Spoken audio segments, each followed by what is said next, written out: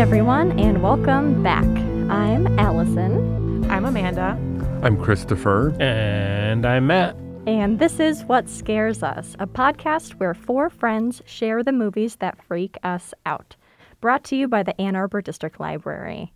Today we'll be talking about the 2007 film The Orphanage, directed by J.A. Bayona.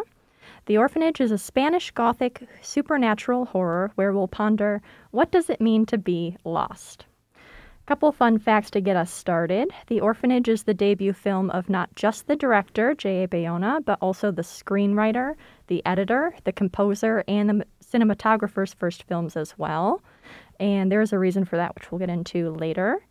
It was the second highest grossing debut ever for a Spanish film and was the biggest opening of the year, making it 168% larger than the worldwide success of Pan's Labyrinth the previous year. It won 7 Goya... Amanda. It won 7 Goya Awards, which are often referred to as the Academy Awards of Spain, including for Best New Director, Best Original Screenplay, Best Sound, and Best Makeup and Hairstyles. It was nominated for a total of 14 Goya Awards that year. It made Rolling Stone's list of 20 scariest horror movies you've never heard of and was number 39 on Harper's Bazaar list of 55 scariest horror movies of all time. And I have a few more facts that I want to dig into, but I'd actually like to save it for the end after we've talked about the movie in full. So what'd you think? I liked it. I thought it was beautiful. Even though Guillermo del Toro was the producer and not the director, I thought there were a lot of influences there, and I really like him. So, and I love a good ghost story. I also really liked it. The thing that I kept running into when I was watching the movie was every time I would start to feel like it was dragging, then something really cool would happen. So it kept me pretty well engaged the entire time, and I was very surprised by the ending. Or near the ending, like the reveals all worked on me. Although I will say, hugely catastrophic bummer of a story. And I watched it on a beautiful 77-degree day in Michigan with all of my windows open, sitting next to my dog, to then be treated to this story. You're welcome. It's a real romp. A real romp. I was not super into this movie. It was just the mother running around. I understood her pain, but I was just like, this woman's just running around. I'm just not into. I wasn't into it. I wanted more like spooky. I wanted some creepy kid action. But a lot of redemption happened in my mind for this movie and my experience with it the last 20 minutes when some of the reveals started to happen and you're putting together the pieces. And I loved all the Peter Pan stuff. And for me, that really further redeemed a lot of pieces was figuring out the lost children thing. And then, so for me, a lot of pieces came together and it's still not like, I don't love the movie. I think it's well done. Don't want to watch it again, but I am excited to talk about some of the pieces of the movie and kind of how the games and how some of the themes in the movie came together. And so, yeah. Agreed. I'm not surprised you didn't like it because when I had floated the idea of doing The Devil's Backbone, which is by Del Toro, and it's pretty similar to this movie. And I mentioned Pan's Labyrinth, and you were like, nope, I will not like that. Oh, well, yeah. Get into that. Why? Yeah, so not a fan. Well, when Allison was doing the little intro to set us up and she mentioned Pan's Labyrinth, I gave a big thumbs down in the middle, just to quietly, just like, of course, people in the room acknowledged that, and I was just like, It's just a lot of fancy show and not a lot's going on. Like Crimson Peak, it's beautiful, it's gothic. It's like, maybe this is just the theme, and not everybody has to like. I love cinema. I love a good movie. I'm into cinematography and how gorgeous things are and how wonderful the sound is. And there could be movies that hit all of the right things, but if I'm not in the story or in the characters or into like whatever deep theme I'm supposed to be understanding, like, it's okay. I can appreciate the cinema that's going on without having to be like, nope, don't really want to watch that or recommend it. But other people can watch some of, not just his things or a movie, but you can still watch the movie and people can love it. They get into that, and that is their vibe and that's their thing. You know, that's why people have different tastes and things. But for me, yeah. And I did not wait to the last minute to watch it. Nice. So yeah, and again, part of it is just, again, like the same thing with being involved in so many book discussions at the library. I'm reading things outside my norm that I wouldn't have grabbed. Then I read it and I'm like, oh, I really love this. Oh my goodness. And so that's sort of like what's happening with this little podcast is I'm watching things that I would not have. And I think for this movie, I feel like it was on one of my, I think I saved it on my list on one of my streaming things. I think I was looking up, I think I wanted to watch more movies with like haunted houses in them. And I think this was on one of the list. And it doesn't mean I ever would have probably gone to it. I'm really bad about, if it's on my list or if it's actually on my list on my streaming thing as a save to be watched later. Oh, I never go. If I want to sit and scroll to watch something, I'll scroll for a half hour instead of going to my list. That list is where stuff goes to die. Yeah, I think sadly this movie was on there for no particular reason. It was just like, oh, okay, I'll put that on the list. And Well, you and Christopher can duke it out over Crimson Peak later. Love Crimson Peak. Congratulations. I even put in my notes for this movie, a lot like Crimson Peak in spots. All right. Are we ready to get into it? Yeah. All right. So we open on a young Laura. I'm going to be screwing up these names the whole time. Laura Simone.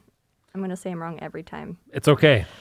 I don't remember anybody's names. The boy, the girl. The other boy, the scary boy, the scarier boy. All right. We open on a young Laura playing a game with her friends at the orphanage where they live. We overhear a phone call that Laura was adopted and will be leaving that day. Then we see a title card with children's hands ripping away wallpaper. We flash forward to an adult Laura comforting her son Simone in the night. Her husband Carlos says he'll go, but he does not. The next day, Carlos and Laura play the piano together and chat with Simone as movers prepare the house. Laura and Simone visit the nearby caves, where Simone meets another of his imaginary friends, Tomas. Simone invites him to play at the house and leaves a trail of seashells for Tomas to follow home. First of all, I loved the opening with the children's game. It reminded me so much of Red Light, Green Light. Yeah. And I had no idea that was going to come back, but still, I just thought it was really a cool setup. And after we've seen so many horror movies, you know, this was something I hadn't quite seen before, this exact thing. And anyway, I thought it was a great opening. Yeah, it was really beautiful. I loved seeing the building in full form, and I loved seeing the kids in their little uniforms just like frolicking and giggling and laughing and playing. And then it turns out those are little feathers floating through. I thought it was just very atmospheric and beautiful. And I was like, oh, okay, it's beautiful. Okay, let's see. Yeah, so I was excited to see what was going to happen to the kids. Yeah, it drew me in right away, and actually I had the opposite experience when they were playing that game. I had a note immediately that was like, they're definitely going to do this again later.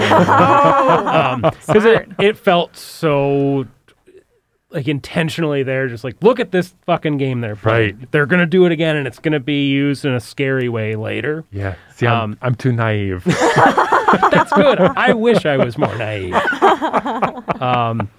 Yeah, I had a couple of little notes, like towards the beginning. High ceilings, beautiful house. Especially after when they are moving in, and you're getting a look at some of the woodwork and the stairs and stuff. As somebody that spends a lot of time on Zillow. We'll talk about that house later. There's a couple pretty interesting things because it's they built a bunch of the interior stuff on a soundstage, but it's a real house in Spain. Nice. 2007 special effects are very funny. And this movie was made, I think, like right in the middle of the let's put lens flare on absolutely everything. Yes. And it was really distracting to me. But I also understand that I think this was around when that first Star Trek movie came out, right? Wasn't it around that point? Or it was within a couple of years of that. And that was maybe the most egregious. Wasn't that like in the late 90s? The Star Trek movie? The J.J. Abrams one. I'm thinking Star Wars, sorry. Yeah, the J.J. Abrams one. I think it was like 2009 or something. But this was when lens flare was being added all over the place, and it's added pretty hilariously and I think pretty poorly in this movie. But I'm sure that part of that was pretty low budget that they were working with, as far as I can tell. They did a lot of digital effects, it sounds like. There's a lot of post-production. They did some practical, like with the snow and stuff, but a lot of digital. And you could see it. It didn't detract from the actual story or the movie, but I definitely was distracted by some of the 2007-ness of the effects. Yeah, I think it did have a pretty low budget. I think Yeah. they had an even lower budget until Del Toro got involved because I'm one sure. of his big contributions was getting them like an appropriate amount of money to tell the story. Good. And probably help with the marketing, too, because they Yes. could say, hey, remember Pan's Labyrinth when Last this year. movie came out? Yeah, right. I also would love a side movie about Watson and Pepe, the imaginary friends. Yes. Well, apparently those are. Did you guys watch the bonus footage? Yeah. No. There are a couple of short things, and one of the things was the director. Those are like two, or was it the writer? The writer, his two of his imaginary friends as a kid were those two, Oh, really? Watson and Pepe. I would never do that as a writer. Like, put my own. Like, you're just asking for them to come to life or, like, Yes. have some, like, dark half thing happen to you. Also, Simone is based on the writer as a kid. He said that the writer said that Simone was based on him and the two imaginary friends. Oh, really? Mm-hmm. I must have missed that. Simone was is in the the- cutest little boy in the world. He is, with his little curly hair and his giant eyes. It was in the extra. There was a bonus footage called When Laura Grew Up, and it's only 17 minutes long, and it has a couple little snippets. I love the piano playing scene with the two parents. I think it's really sweet, but it also introduces the idea that there were like loud bumps and like banging noises in the house, it happens a few times, which sort of like, Ends up being very important. yes, ends up being super important. Devastatingly important. I also really question Laura's like parenting skills in general when she just lets Simone run into this fucking cave. No shit. That was the first thing I thought. Like, that's a big, spooky cave. Why would you let a kid run that far ahead? You don't know how like, there's no way that she had been in there yet. Well, actually, no, that's not true, because she would have gone when she was a kid, When she was right? a kid, yeah. But still. 30 years later, there might be some Yeah. changes. Things have probably changed in the cave. And they had. Yes. She waits outside too. She lets him play in there for a long time. Yeah, I just have a lot of issues with the mom throughout the movie for some reason. But I think that whole setup, you've got this old, amazing house, you've got a cave, you've got a lighthouse. To me, this already feels like Crimson Peak. It's also a bingo card for, like, a ghost story. Just like Yeah. every possible thing that you could have is in this. Plus imaginary friends. Yep. Yeah. Yep. It was funny because I watched this before to make sure it wasn't like a crappy movie. But I was like, lighthouse.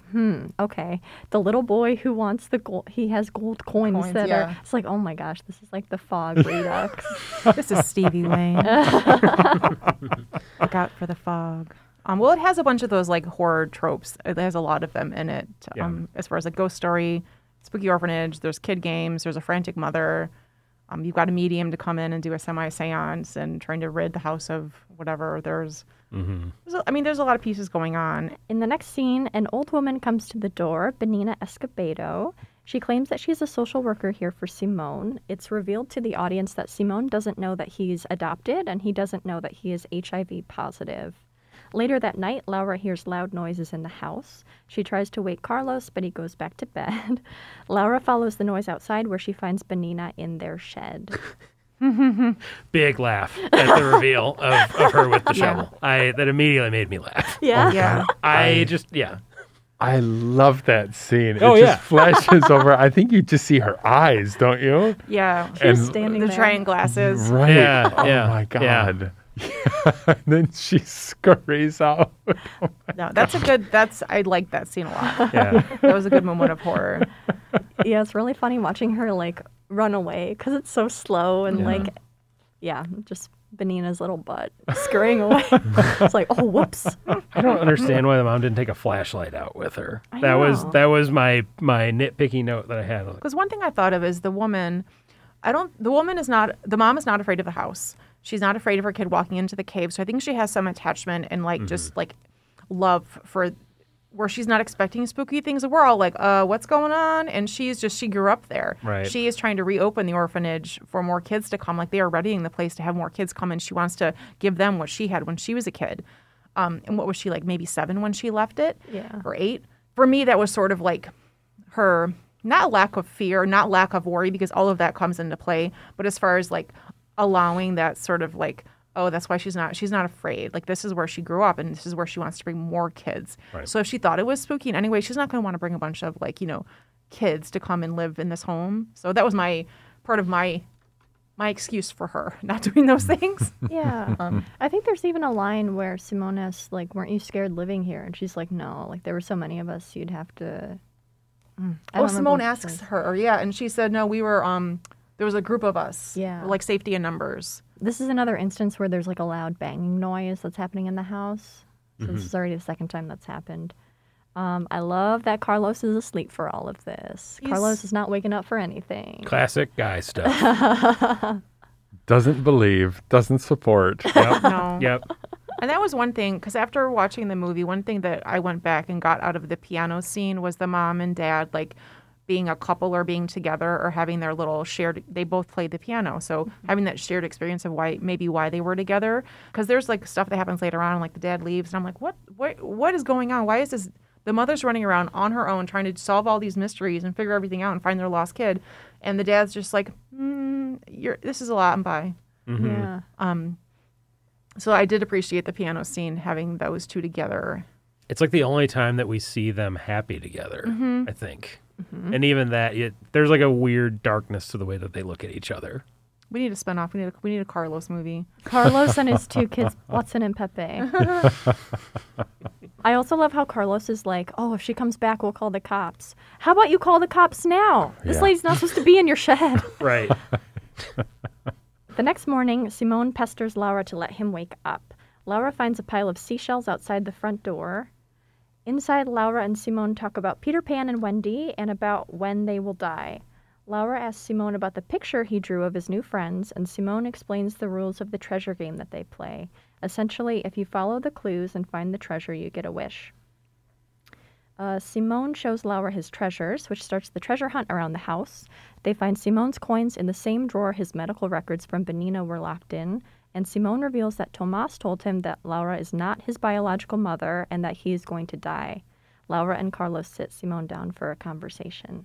So I loved the whole treasure hunt scene. Yeah. Yep. That was exciting, and you didn't know where it was going, or at least I didn't know where it was going. But it's also kind of creepy, too. It's like, wait a minute, what is happening? Yeah. You know? There's like a kind of sort of whimsical music that's happening. That was the first instance where the movie had started to lose me a little bit. And then the second that they did that, I was right back into it. You know, otherwise, I don't know if I would have continued watching if that hadn't have happened. One of the things that the writer said in some of the commentary was that this is Peter Pan from the mother's point of view. So that was the first scene, and I'm like, oh, cool, they're reading Peter Pan, and I like the story of, like, you know, like the lost boys, the lost children, they never grow up, and I didn't really think that would be like the crux of the movie or anything, and it ends up being a huge part of it, and that was a huge part of the redeeming factor for me was the idea of all the little things that come into play. So I did like that scene, and you could see that the mother was concerned about, like, wait, where did you get that, and why are you here, and like then how they ended up finding the file, and him knowing then that he was adopted. Yeah. Yeah, you know, I couldn't tell when Simone asks her, someone asks the mother, how old are you? Right? And she Simone in that scene, yeah. right, and she says, I'm 37. Yep. I couldn't, now that you say that this is from the mother's point of view, a retelling of Peter Pan, I couldn't, now looking back, I'm not sure if she was sad that she was 37 or not. Was she wistful answering that? Does she wish she was going to be forever young? Or anyway, not sure. Yeah. Well, too, That's an interesting that's a point. good scene, though, because it's concerning to her that he says he's not going to grow up. Yeah. You know, Right. like he's like basically saying, hey, I'm going to die young, too, and go live with my friends that are also dead. Yeah. Brutal. Yeah. Yeah. And then he started, and once you figure out, what's happening at the end, like this scene, I went back and watched the scene again after I watched the end, because their conversation exactly happens at the end. Like, well, will you come with us? Will you watch over us? Like that kind of thing. And that ends up, Yeah. Even the very beginning when he's like, Mama, can I wake up? That's the Yep, very that first thing he says to her at the end Yep, that when he comes does back. wake up. Yeah. I also really like, there's like a shot where Laura is watching Simone draw that picture of his friends. And it's like half of her face is behind the door and in shadow, and the other half is just watching him. That same shot comes up again midway through the movie, she's watching Carlos play the same note on the piano, and it's the exact same shot of just half of her face. Ooh. One other thing that happened. So in that scene when they're sitting together and he's reading Peter Pan and closes his book and then starts asking her questions about when are you going to die, that kind of thing. She calls him Darling in that scene. And I don't know if she did earlier, but since he was reading Peter Pan and was called Darling, Darling is the family name in Peter Pan. Like, that's the kid's last name. Like, Wendy Darling and more, they're Darling. So every other time she called him Darling. So I just felt like they had to have been intentional in some way. That's You know? really And cool. it's just I like never thought about It's just that. a term of endearment, but I was just like, just Yeah. a little. Huh. That's cool. It's like blowing my mind. And a if he little wasn't, and if he were, bit. This is a 100% random thing that has nothing to do with the movie at all. But when they sit Simone down, he asked if Santa Claus is real. There's also a Santa Claus behind Benina. I saw that. Yeah. And then at the end, she also asks, at the very end, when the camera's swirling around the two of them downstairs, she tells him to think about next Christmas. I just think that's like Yeah. a weird, like, recurring motif or something. Like, it has nothing to do with the story at all, but Santa Claus is all over the place. Kids love Christmas. that had to have been important. Yeah, because if you're looking at it from a kid's point of view, and he's away for lying about me, being adopted and being sick, are you lying about Santa Claus too? Like, how truthful are you as an It's the adult first to thing a he child? came to. And if you're a kid, like, Santa's a huge part of like fantasy versus reality, and so that's like being a kid. And what do you like when you're a kid? If you like you're one of the Lost Boys, like, what do you believe in? You believe in fantasy and magic and things like that. And then when you're an adult, so that's kind of cool. I didn't realize Santa was in it so much, but That's an interesting point, too, because that's sort of Simone's whole deal is, like, trying to differentiate fantasy from what is real, and are his friends real, and that sort of thing. But if you remember, the parents never answer the question. I know. And I was waiting. It's like, oh my God, what are they Yeah. going to say? yeah. And they just the dad totally dodged it. I don't know his exact response, but it was not yes or no. Yeah. In that same conversation, they set up that it would take many weeks for Simone to die without his HIV medication, Right. which is useful information for, like, midway through the movie.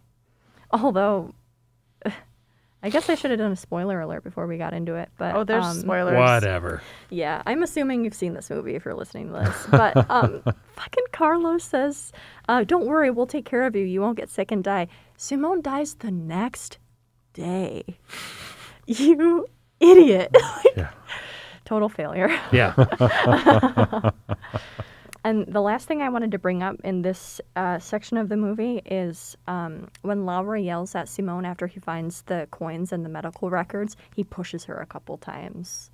Because the next few scenes, there's like some ambiguity as to who Laura is like interacting with when there's the kid with the sack mask. And I think this is a little clue as to who that person's identity could be because he pushes her a couple times. The next day is the open house. Simone says he wants to show Laura Tomas's little house, but she says no. They argue over it, and Laura slaps Simone. Big time. Yeah. No fun. Oh, his little face just crumples. Yep. Ugh. Laura thinks she sees Benina at the party, but it's someone else, and the audience sees a child dressed in old clothes and a sack mask. Laura goes to find Simone and is pushed into the bathroom by the child in the sack mask. The door crushes her hand, and the child locks her inside. Carlos lets her out, and they search for Simone all across the property. She runs to the cave, thinking he might have gone there, but the tide comes in before she can find him. She accidentally breaks her leg, but sees the figure of a child in the cave as Carlos pulls her away. The Better Business Bureau might have something to say about her plans to open a new home for children. Well, after her kid goes missing, that's what she asked that question. She goes, "They're never going to let me open the orphanage now." Nor should they. Yeah. But for me, okay, so for the open house, it's a giant party. There's a ton of like prospective kids that are going to be living there. I don't understand, why was everybody wearing masks? Is that like a cultural thing, or is it just part of like they were all wearing like little animal masks? Yeah. And I was like, what is this, Pet Cemetery? Like, Right. Or The Shining. And I didn't Wicker Man.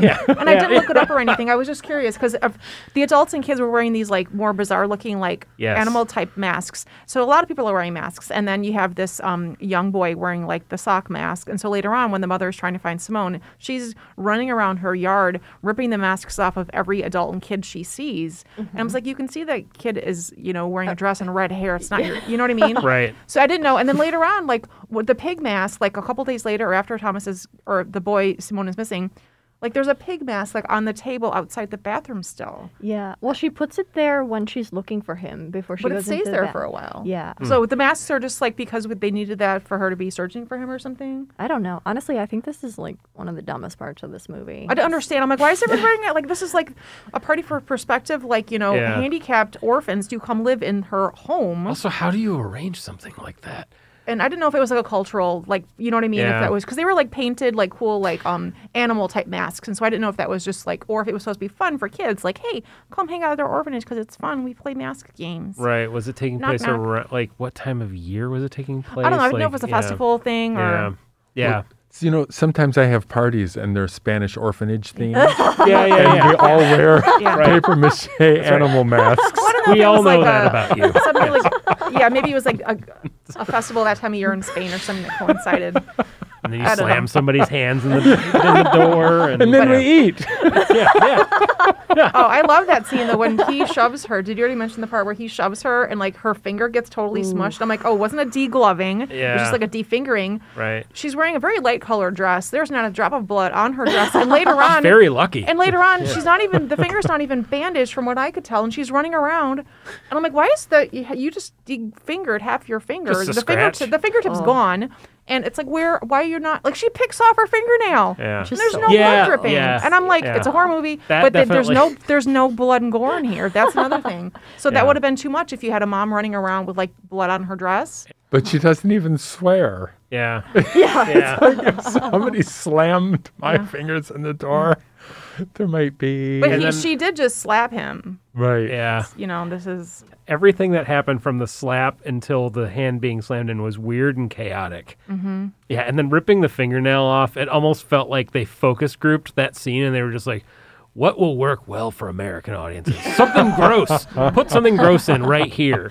Well, I was reading too about that there's a long scene right there where there's no I think this was it, where there's no dialogue. It was just really quiet where she's like in the bathtub like with her finger. And again, I'm not a parent, but I feel like when young Simon or Simone came to the door and was like, come see Thomas's, there was a very weird it was very a lack of a conversation. I know the mom was in the middle of a party and she's like, come to the party or come eat, or does she have a plate of food or something? She's a cake. A cake. And then Right.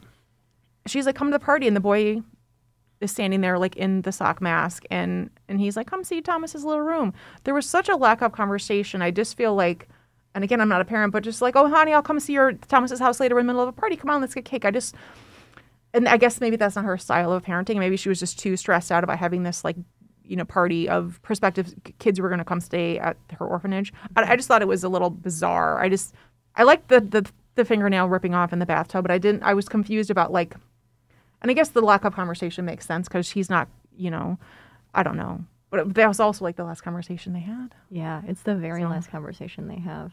And there was no tender moment of anything like, honey, Just- sweetie, I'll come see him later. Come on, they're having the party right now. Yeah. Which is like, Simone, come downstairs. Right. Not into the mom. Great acting, whatever. I just was like, too much frantic mom. She was no Hortense.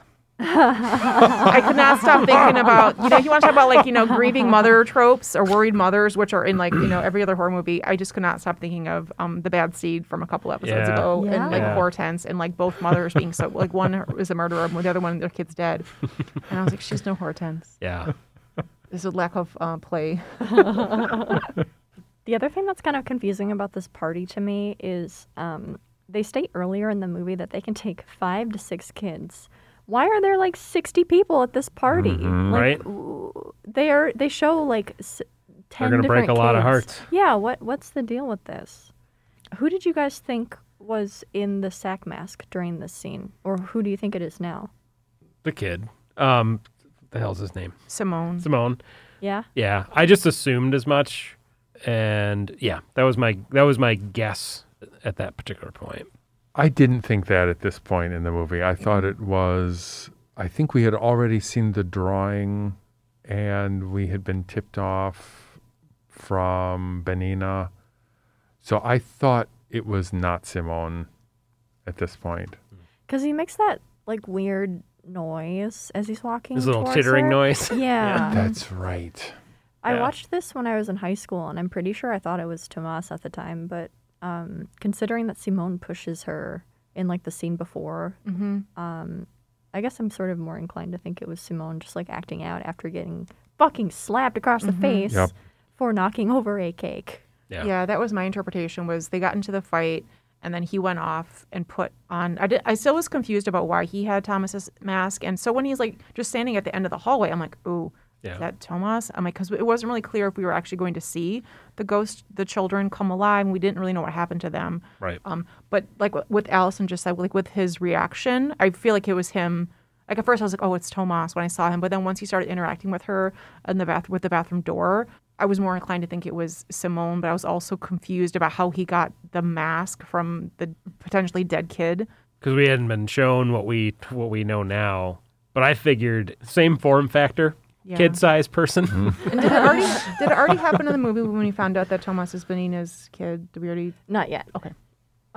Also, when Laura puts the metal poles back in that storage closet when she's looking for Simone, we view that from inside the closet, which is such a big clue in that moment. Which totally blew past me. I did not... I figured there was probably some reason that they were showing us the contents of the closet and the clanking. I definitely didn't put together what we find out later. Same with me. Yeah. Well, in the pole, when she opened the closet looking for him, and like the poles fell out, I was like, oh, those poles are dangerous. Those could totally fall on a child and hurt them. Just from a parent point of view or an adult point of view. You bet. I'm like, those heavy things are going to fall on a kid. That's not exactly what happened, but it came into play later where they got some damage. It is basically what happens. So the police search the cave for Simone but find nothing. At the hospital, Laura meets Pilar, who's... Can I pause for 1 second Yeah. and talk about the funniest transition I have ever seen that happens in that with the what is it? flashlight? Oh, I paused, rewound that like 10 times. I took a video of it to send to my one friend because it was so ham-fisted and silly. At what point in the movie? When one of the cops that's searching the cave is panning across with his flashlight, and there's this big, hilarious lens flare that then transitions into the next scene. right. I don't remember that at all. Oh, You were really focused on these lens It flares. stopped me. It stopped me dead in These my effects. tracks. Yeah, it made me laugh a lot. This movie is a comedy to Matt. In that sense, yeah. I don't think I laughed. Usually, and I like it when there are funny moments in horror. Yeah. And I didn't expect it to happen in this because it was like a sad, dark, depressing. It was really dark. Yeah. But there weren't any like little hokey things for me to be like hee hee about. I don't think I did it one time. I definitely, I was So I'm glad giggling you at did. technical stuff, but no, the story, not a laugh riot. But I did fall into Mystery Science Theater when Tyra was watching with me. Oh, yeah? I started doing voices of Yeah. everyone. Oh yes. Let's Oh hear my 'em. gosh. Oh, no. I need the video running. We're changing the format of the show. We're not Yeah. doing the laugh. we're doing track. riff tracks Yeah. versions. I was doing that. Lauren really hated it, but I was doing that during the new season of Stranger Things because I wasn't really enjoying it, so I was making fun of it the whole time. The last 2 episodes or just in general? The whole last season. Ah. I just kept saying, anyway, it doesn't matter. He's got that Bob Saget body. Yeah, I did think you definitely poisoned my brain with that. Yeah. Anyway, Oh, that's another episode. that'd be a really different podcast. You guys ready to watch like 80 hours of TV? No shit. Yeah. I did just rewatch the entire series, so Oh, I have guess a I'm fool. sidebar I'll tell you guys about later. So we meet Pilar.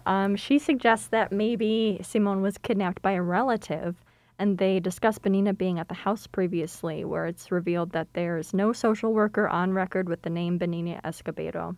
Back home, Carlos gives Laura his St. Anthony medallion and says to return it when they found Simone. Laura goes to investigate a loud banging sound that night and hears a loud crash. They search the house but only find a doll in Simone's bed. Lots of dolls. So Spooky dolls. one thing is that medallion, and so St. Anthony is the patron saint of lost things. Yeah, lost things, lost people, and lost Yeah. souls. Yeah. So, and he gives her that pendant, and I was like, that St. Anthony is the, patron saint of lost. I only know this from The Wire. Yeah, I was just gonna say, I know it from a show. I just couldn't remember what it was. It's from yeah. The Wire. There's a. I had to look it up. Yeah. I only yeah. know this from the one. Yeah. Yeah, I'm watching The Wire just 74 times. Paid off. Anyways, so and that was an important thing, and it was a very small moment where she's like in a wheelchair on the top of the stairs. I don't know why she's getting around the house in this wheelchair fate with this fucking wheelchair right by the stairs. And he like gives her the medallion, and I was like, oh, that's going to come into play later at some point. And I'm still like not. And after watching it, I'm like, duh, Peter Pan lost kids. The entire movie is this. And I didn't really think about it. And then so later on, like when the medallion comes back and there's more stuff with Peter Pan and lost kids and stuff, and I was like, oh, yes, she did the whole, and it just all was tied up very beautifully at the end, and I did not mind the perfect tied up. Why were they doing their weird little grieving thing right there at the top of the stairs? Weird spot in the house to be doing that. Carlos just dragged her up there, and they're both really tired. And he's just... That's right. It's not an ADA-friendly house at all. A low angle, like looking up the stairs? Maybe it was just a cool angle that whoever was... Yeah. If you're a new cinematographer or whatever, like you're just like, oh, this is a cool angle. We haven't done one of those yet. Yeah, people hang out like this. Yeah, let's do that. And I was like, is he going to push her down the stairs? It did look cool. Oh, yeah, exactly. Yeah. I was still just like, how is she getting around this giant home in a wheelchair? Exactly. Like, why is she just not on crutches? I don't know. Yeah. There's probably some out in that shed with all the other old things from there. Yeah, Benina stole the crutches as she hobbled away.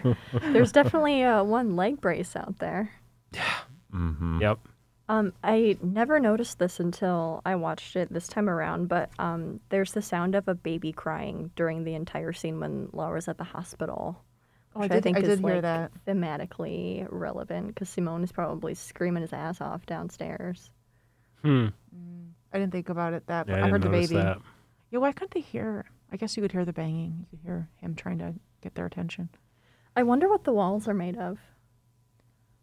Plaster? Apparently just wallpaper. Yeah, right. Laura also has a dream that night, which it's like her swimming and hearing a whistle noise, which is pretty similar to the way that Tomas would have died in the cave. Amanda, you just said wallpaper, and now I'm thinking back to the opening credits scene. Mm-hmm. Oh my God! See, I told you I'm. don't put things together, but no, that ties that together. There was a whole bonus footage thing just on creating the opening credits with green screens and kids' hands reaching out. The kids' hands actually grabbed it. Right. Oh my God! But they wanted to tie it together with the wallpaper. What didn't you put together? The fact that I watched the opening credits and I just thought this is a cool way to show the opening credits. Yeah. With wallpaper ripping. Mm-hmm. And I never put that together with the climactic scene of her going back in the closet. I didn't put that together until just now. She has to tear the wallpaper. Yeah. Okay. Interesting. I think I maybe glanced away at that precise moment when she was in there. Yeah, because I was just like, how did you not see that door? So, okay. How are you glancing away? Also, why did it was a beautiful day outside. Why did she still have the doorknob in her pocket? I was just like, wait a minute. You conveniently know exactly what spot. We're getting ahead of ourselves. Yeah. But yeah. It's cool because, like, not only does she actually physically pull wallpaper away to find the door, but it's also thematically relevant, like uncovering something that's already there that you can't see. Right. All right. That's pretty It was part cool, of the game. Because I just thought, man, this is a really silly way to open a movie. Why did they do that? They spent a lot of money on that, probably. Yeah. They did. Wow. All right. Well, one thing, too, is if you think about it, that was part of the game. Like, she still had the doorknob in her pocket, and the last clue was finding her kid. Like, there's a whole, that was just part of the game. Yeah. So I totally interrupted you, Alice. Yeah. I don't remember that. Oh, okay. We're in the I have the hospital. memory of The baby like was 10 screaming. Right. She has right. the dream about Tomas. Because Tomas also wears that whistle, right? Love a good underwater Tomas wears the scene. whistle? Mm-hmm. Benina has the whistle. Right. I wonder if he would have had one, too. He didn't wear it as a kid? He's not standing there creepy with his mask on with like a whistle? He and might. then did his mom take it after he dies? I'm not sure. I don't really remember that. All right, so she's in the hospital. She comes home. He does have the whistle around his neck. Does he? Maybe they both have one then? Yeah. Or maybe Benina has... No, I don't know. Maybe Well, 'cause there's if two of them? because didn't he go missing? He was never found. They found him. Yeah. They found him in the cave. Yeah. He was hiding in the cave. Yeah. So she probably took, because she was an adult mother at the time, so she took the whistle when From they him found his then. body. Then she kept the whistle. Yeah, that makes sense. Yeah. But it made for a great sounds to hear that whistle, you know. Yeah. And there was not a lot of music in the movie. They really wanted the story to be told just like the intention and tone was you to feel what was happening versus like the music forcing you to feel and think certain things, which movies do very effectively, and it's gorgeous. But I did like the quietness, so you could hear the banging and the crying and the sound, the things that were happening in the whistle, that little Bumps in the night and all that. It's really good sound design. I think that's one of the Goyas that won was for best sound. Yeah. We're going to talk about Spain's history at the end of this, and I think there might be a couple details that'll make that make more sense. Yeah. Get ready. I'm going off on a 20-minute fucking tangent. They love to use compression. Anyway, sorry. The one other note I have for this scene is when Carlos gives Laura the St. Anthony medallion, he says it'll bring them good luck, and she says, "You don't believe that," and Carlos says something like, "Exactly, you do, and so it'll work for you." I just think that's pretty interesting. Well, too, when Carlos gives Laura the medallion, Simon's already missing, and he gives it to her, and he says, "It's a present. Give it back when we find Simon."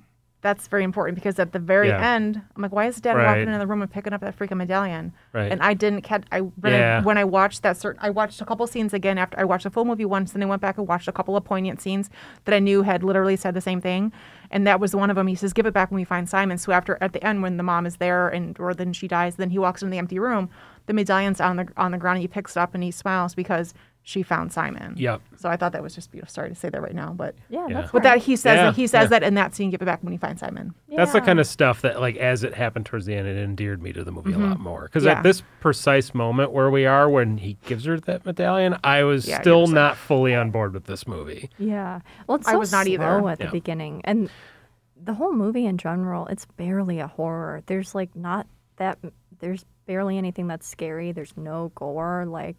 But it's definitely more. I agree, but the whole time I was going, this is definitely more of a horror movie than A Tale of Two Sisters. though. Really? Oh, for sure. I'm shocked by that. For sure. Okay. Man, I didn't think it dragged at all. Really? Yeah, seriously. I think the acting was so good that it just really drew me in. I think it dragged because it was the mother running around frantic the whole time, and I was annoyed by that fact, even if her pain was real. But every time it started to drag, they would give me some other piece of story or some other set piece or cool camera thing that would make me go, all right, I'll keep going.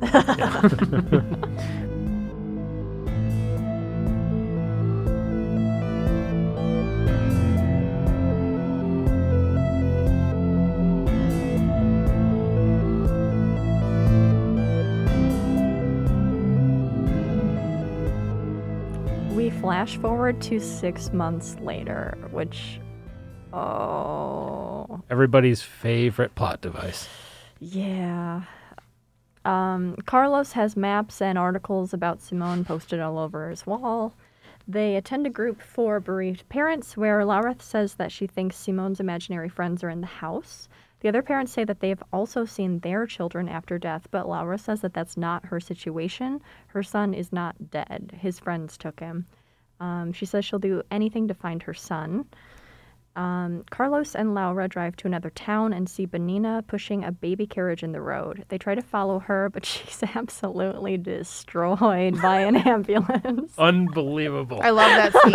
I loved it. Did not expect that, and I was like, "Boom, El Smacko." Before they even showed her face, when you could see him getting ready to do mouth to mouth, I was like, "Don't do it. That's good. You shouldn't do that." Yeah. There's no way to create a seal, bro. Yeah. But there was actually blood in that scene. Yeah. Yeah. Yes, and I I loved how they did show her jaw. There was body horror because they showed her jaw all disconnected and crooked and gross. yeah, I Loved it. my precise note at that moment was she is dead as hell. Do not do mouth to mouth, and then in all caps, gross effect. Hell yeah. Yeah. And it was. Yeah. That car accident scene was so shocking and awesome. Yeah. Yep. And two, for me, Yeah. the point of the dad rushing in there and trying to save her, he knew that Bernina was the only key to like where her son was, and when she was dead, like there were no other clues like that he knew of. The mom had all kinds of other things going on in her mind, but the dad wasn't getting the same like wasn't having the same experience or looking for like, you know, Tom or Simone's friends. Like the dad wasn't looking for the imaginary friends. Like did the dad even, Yeah. like, you know, that conversation I'm assuming was not happening. So for me, it was like that was his immediacy of trying to help her was because she was the key to finding his son. Right. He was connecting pins and yarn on his crazy wall at home. They show that same room earlier, and it's supposed to be a classroom for the kids. That's why there's like maps on the wall, which he like repurposes. I did like also giving the dad more purpose or more. I'm like, oh, the dad's involved. The dad cares. Like, not that he didn't care, but he was just so like he was sleeping and not doing this and not doing that. He was just like not really present. He was present, but just in a different way because the focus was so much on the mom and Simone and the kids and the imaginary friend. So I did like the fact that the dad was obsessively trying to like find his son also. He was off doing the like police work thing instead of the let's sage the fucking house thing. Yeah. And in that sense, even though like I agree that he was absentee and weird, I related more to that because if a kid went missing that was in my care, I would be doing that, not going. Let's bring somebody in with a bunch of monitors and see what we can see. Yeah. Yeah, you know, compared to other horror movies that I've seen, I thought the dad was more fleshed out and more interesting because I don't think he ever says, "Don't you think it's just in your mind, honey?" Yeah. And so I thought he had an interesting place in the movie, actually, even though I made fun of him earlier. Well, he was one of the other for the bulk of the movie, he's like the only other human that's in the house besides the mom, like the actual living, breathing human. So you kind of needed that counterpart. You have the frantic mom, that's a trope in horror, and you've got like the medium coming in, and you've got the guys with their equipment doing their readings, and the screens all go wonky as the ghosts move around and stuff. Like, that's a great trope. Like they just put a list of tropes, like let's do them all. God, takes but a one of lot them to is set all that shit but up. one. Matt you're having some real production issues over there. I couldn't help it. I was watching it going like, man, they had to set that up over a course of one fucking day, and there's one tech that understands how it all works. 1 hour. They say 1 hour. No fucking way. Yeah, anyway. Matt is the resident production grump. Couldn't help it. Yeah. Yeah, but I liked having the two opposing viewpoints where you've got like, and that's in a lot of horror movies. Like, it just what is that one? I'm not gonna think of any right now. Really bad at pulling names out of my head and on the spot.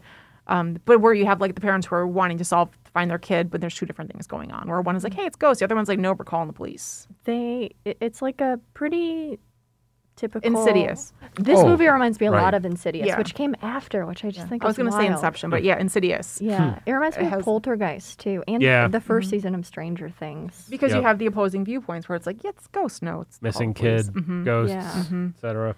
Yeah, I haven't seen Insidious. Oh, well, Matt, put it on your list. For the list. listeners, everybody is horrified.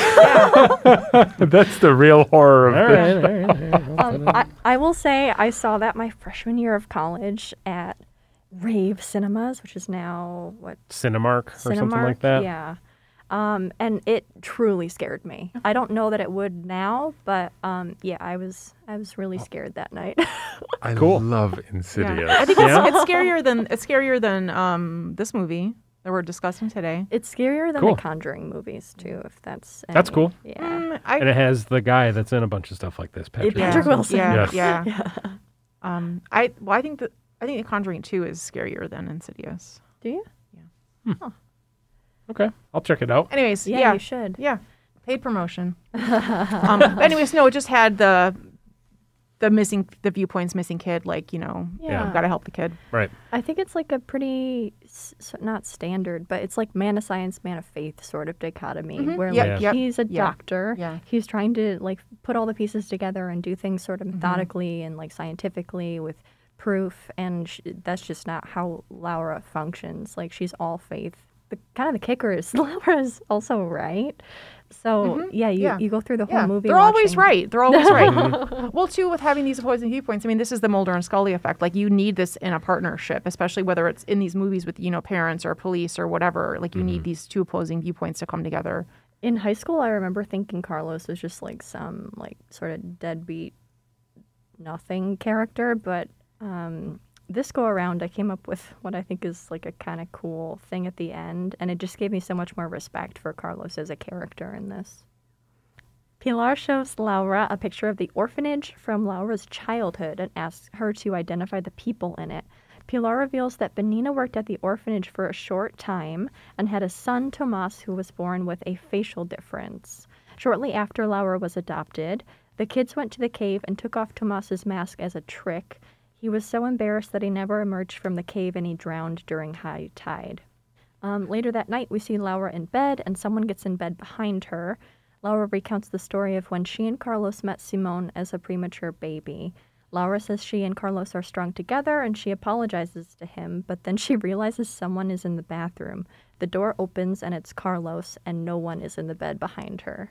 The reveal of his face, he looks a lot like Jason Voorhees at the end of Friday the 13th Part 1. Yeah. Also a little bit like Cubone from Pokemon.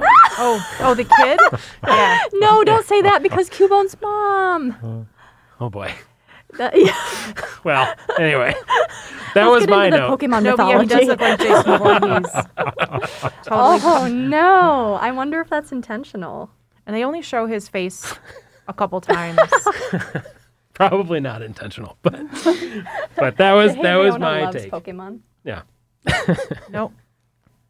Yeah, so the kids who took his mask and were picking on him, were they just off in the cave playing alone by themselves? They're all literally like between 6 and 9 years old. They are small children. Yeah. Like, It's a long way to the cave, too. Yeah. Also, the lighthouse is not real. That was added in post, and that made me really upset. It wasn't. No, I No. know. Yeah, It was, it's all fake. It's all fake, was- which it- is fine. yeah, it looked like a PlayStation 2 game. But that's It- okay. It does. That's probably where Laura learned her parenting skills. Is the folks at the orphanage, like, yeah, I don't know, go play in the cave. That's all there is to do is run around the cave yard will and go watch to the 'em. cave. If I was a kid, I'd be going to the cave all the time. I mean, Absolutely. but also the tides seem pretty awful. If you can't really navigate to the cave, like she was trying to get to the cave and the tide came up and like broke her leg. Yeah. I don't know. I think this reveal is interesting for a lot of reasons, but it kind of sets up the idea that the kids playing can have deadly consequences, and there's like an element of danger, which until you know how it ends, makes it a little more spooky, I would say. I'm going to go back for 1 second. The scene where we all got caught up in the Jason Voorhees, the mask effect. But that scene where she was talking, like I figured somebody was not in the bed, her husband wasn't in the bed, and I didn't know if they were actually going to show one of the ghosts actually in her bed. Right. And so the whole time I was sitting impatiently just watching, and I'm like, who's in her bed? Who's in her bed? And that was she was being very open and very sincere, and it would have been a good time for her husband to be in the room because they would have had that connection like they did briefly in the piano scene earlier. But I knew it wasn't her husband, and I wasn't afraid. I was just like, yeah, something's in there. This is cool. So I appreciate it. I'm like, oh, cool. There's a bit of a spooky part happening finally. Yep. I have a theory about who that was, but it's. Can you tell us? I think it's. Simone asked twice at the beginning of the movie if he can sleep with her. Mm-hmm. So I think it's him. I think he just crawls into bed with his mom. Makes sense. Laura attends a paranormal lecture. She meets with the speaker afterward and tells him what's happened with Simone. He offers to connect her with a medium. The medium arrives to the house, and it's Geraldine Chaplin. She sets up the room for a psychic summoning as Pilar arrives. Her staff explains parallel perception, which is explained to be past, present, and future superimposed and crossed like a sort of time travel. They hold the psychic summoning and hear children screaming and crying that they've been poisoned and are dying. This is where I wrote, oh, good, Ghostbusters. And are they doing this pro bono?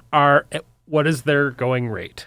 And then also, that is a lot of equipment to set up, which we already covered.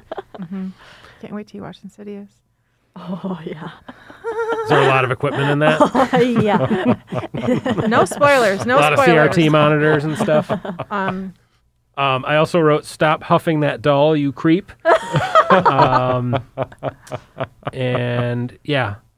All in all, though, this scene was pretty effective and pretty good. And even though it did feel like, hey, let's cram another trope into this movie, it was still pretty well done, and it still found a way to be tense. And obviously the sound of children being upset and screaming is always going to work in a movie. It'd be upsetting. And it definitely did.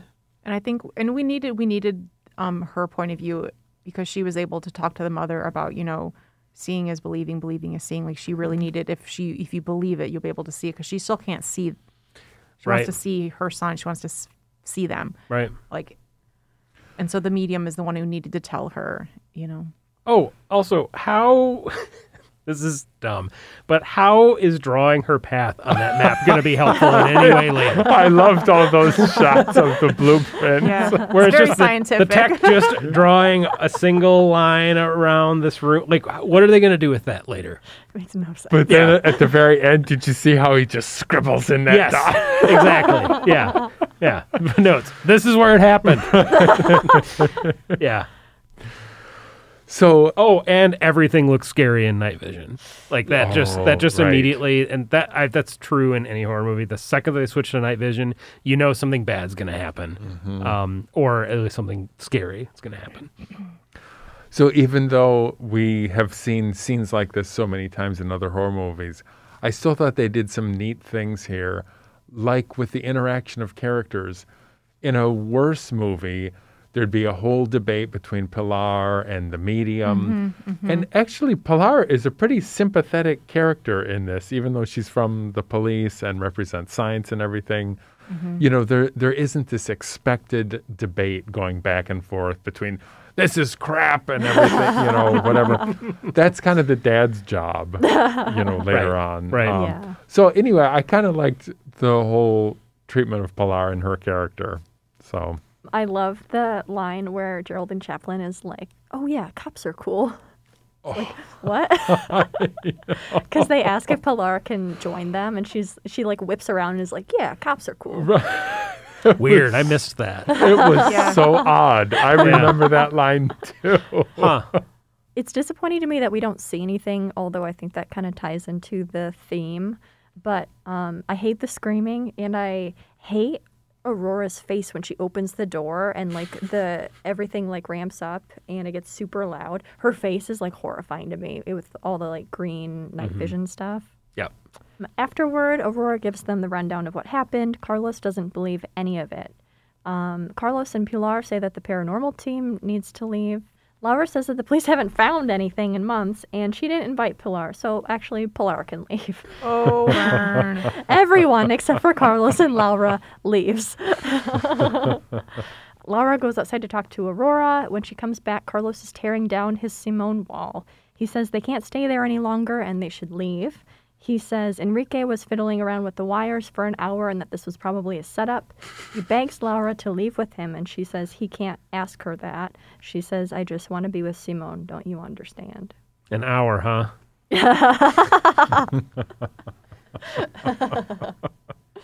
Yeah, I don't know. And then he just leaves her there. Yeah, that felt bad. Definitely not a cool dude move. Yeah. That was like the second note I wrote. Like literally, the building is cool.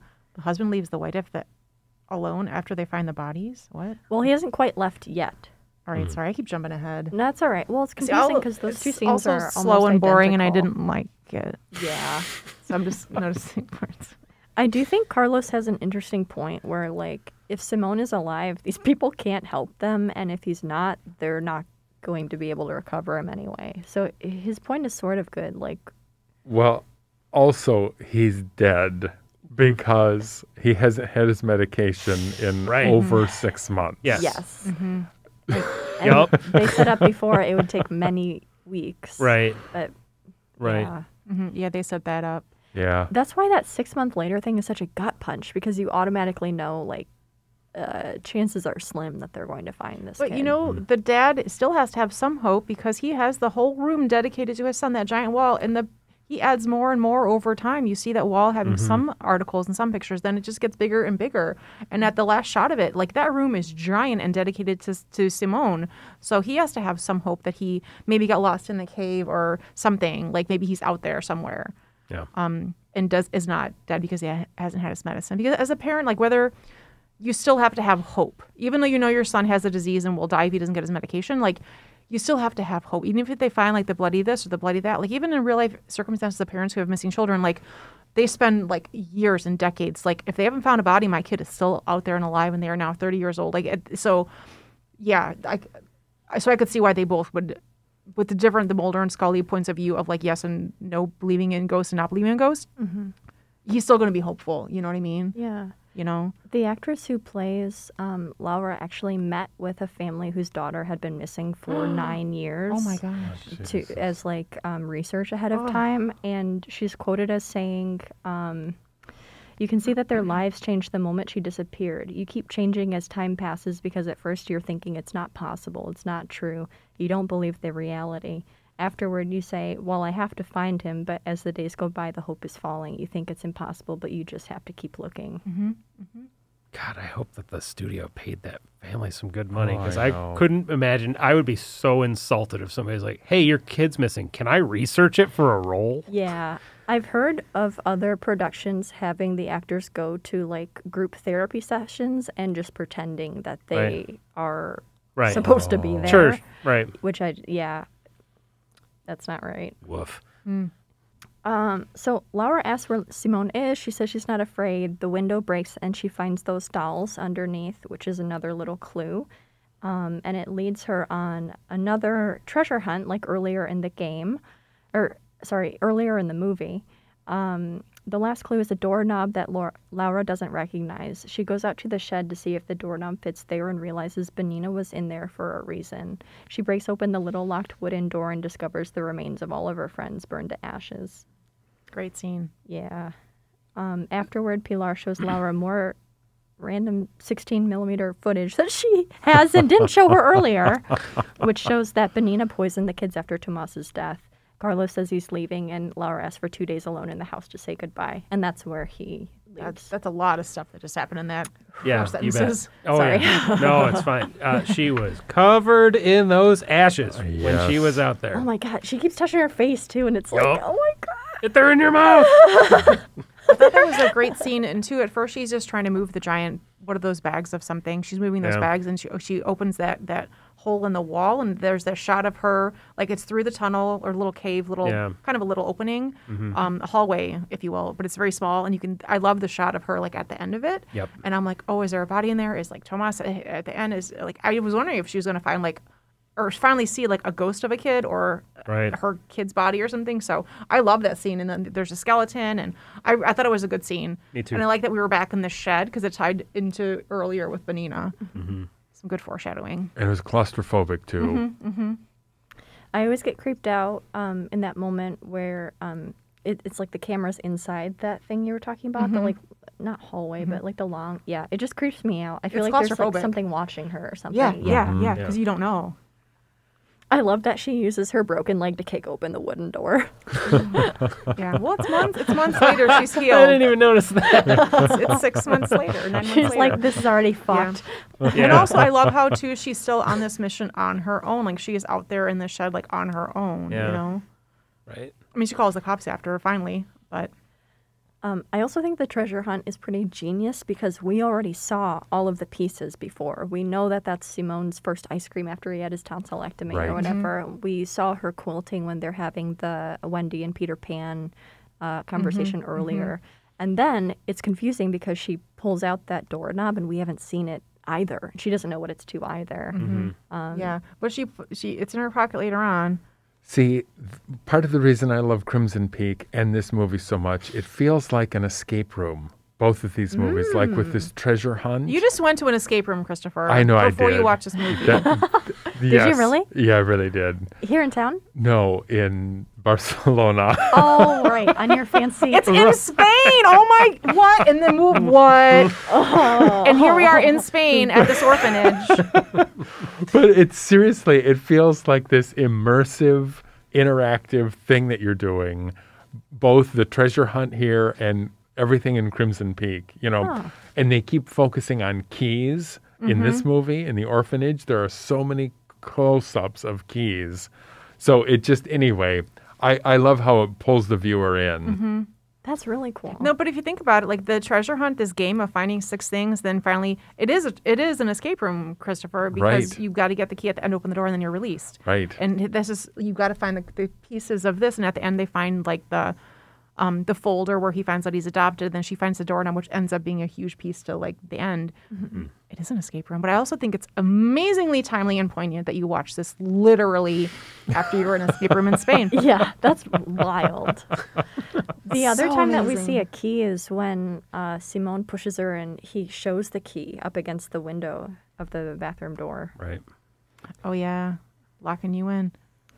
In that when Laura grew up featurette that's on the DVD, Yep. the director talks about how Benina represents the darkest thing that Laura's character could become because they're both mothers who have lost their children. And so he always thought that if Laura were to end up differently, she'd be just like Benina. I don't know.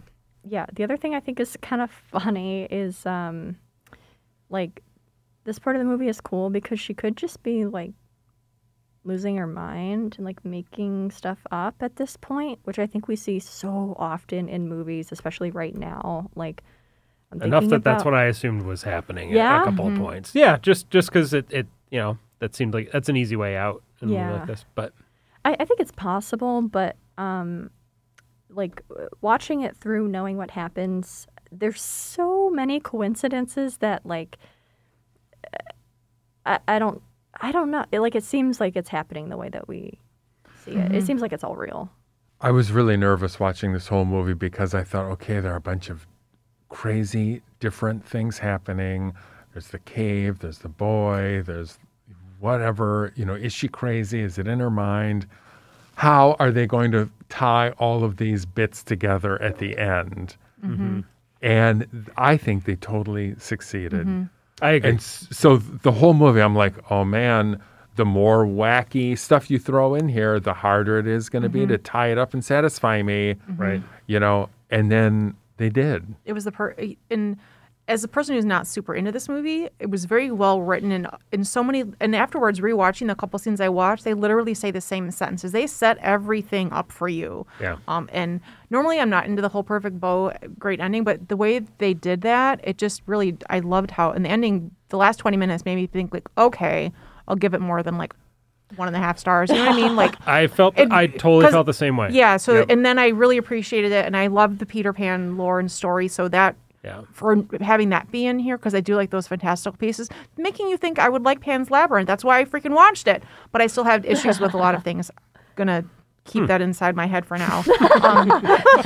No tangents here. You can let loose at the end when we rate it. That's right. No, anyway, so I do think it was very well written, and then all those pieces came into play. Like they were purposeful, Right. for sure. The next scene is Laura dressing in the clothes from the old orphanage and playing the game with the kids. And then one of them leads her to the storage closet underneath the stairs. Thomas's Office of Child Trickery. That was he had to live in there because his face was deformed and he wasn't allowed to be with the other kids. I They know. hid him. I know.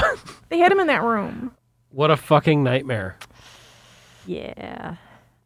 I do love the game, like when she's playing the game with the kids. When she started like getting dressed up like she was as a child, and she also doesn't she put on Benina's whistle? I think so. But yeah. she's dressed as a child. She goes and picks berries. She sets up the whole table, inviting the 6 kids or whatever to come and play with her.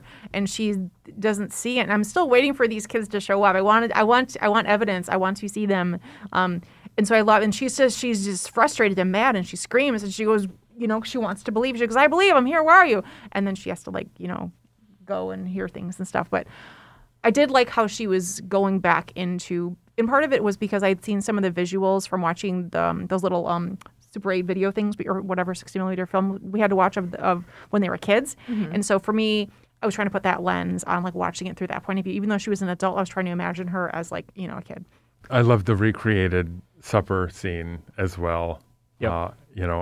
And just putting everything back the way it was, the old beds, the food, and then she's digging in that sugar bowl and she just can't get any goddamn Well, sugar and those out of it. And Gets all those are the pissed beds. off. Those are the beds from the shed. Like she went to the shed. Right. We saw those white beds. Right and at the beginning. in the room she was setting up the new orphanage, she wanted to set up, like their bedroom was in a completely different room. So she had to take the old room. And again, she's all by herself in this giant, mansion orphanage. And she's putting together 6 child's beds who haven't been put together in 30 years.